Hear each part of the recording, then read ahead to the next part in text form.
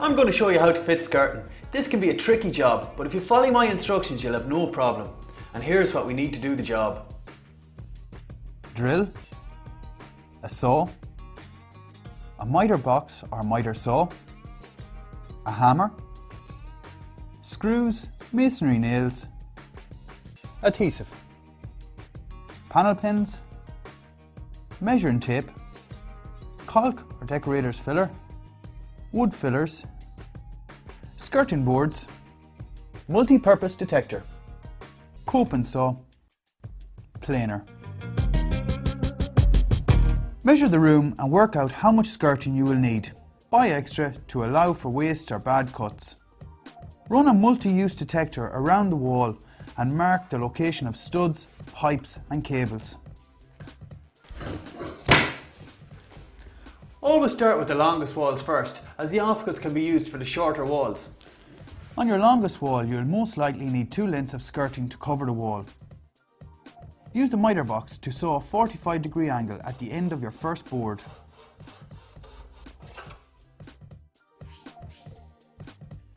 Measure the distance from the end of your first board to the corner. Transfer the measurement onto the second piece of skirting. And once again, using your miter box to saw the opposing 45-degree angle to join up with the cut on your first board. Test fit the pieces and trim them using a planer until they give a flush finish. This is a more secure way of joining skirting. Next, fix the skirting to the wall. This can be done in a variety of ways. You can nail it to the wall using masonry nails, you can screw it to the plasterboard using wood screws and plasterboard fixings, Or glue it using suitable adhesive.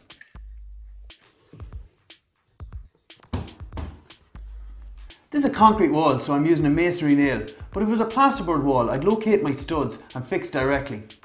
Make sure the nails are flush with the skirting board. Use a suitable adhesive to join your miter joints.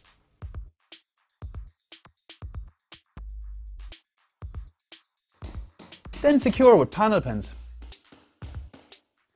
Top tip: rest your knee on an offcut of skirting when hammering in nails. This will put downward pressure on the skirting boards towards the floor.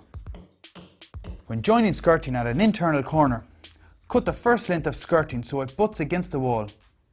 Cut a 45-degree angle at the end of the second length of skirting, and using a coping saw, cut at 90 degrees to the face of the board. Follow the grooves of the board with the coping saw. The second board should now slot into position with the first board. For an external corner, saw a 45-degree angle at the ends where the boards will meet. Test fit the pieces and trim them using a planer until they give a flush finish. Glue along the joint with a suitable adhesive. Then secure with panel pins. Fill any nail heads or lines showing at the joints with caulk if you are painting the skirting, or wood filler if you want a natural finish.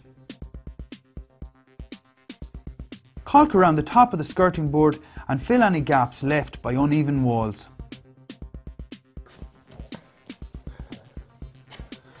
And finally, I'm using a 90-degree butt joint against the architrave.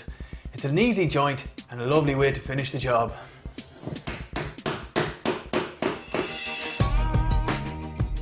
And there you go, that's how you fit skirting. Remember, take your time, measure twice and cut once. For more helpful hints and tips, go to woodiesdiy.com.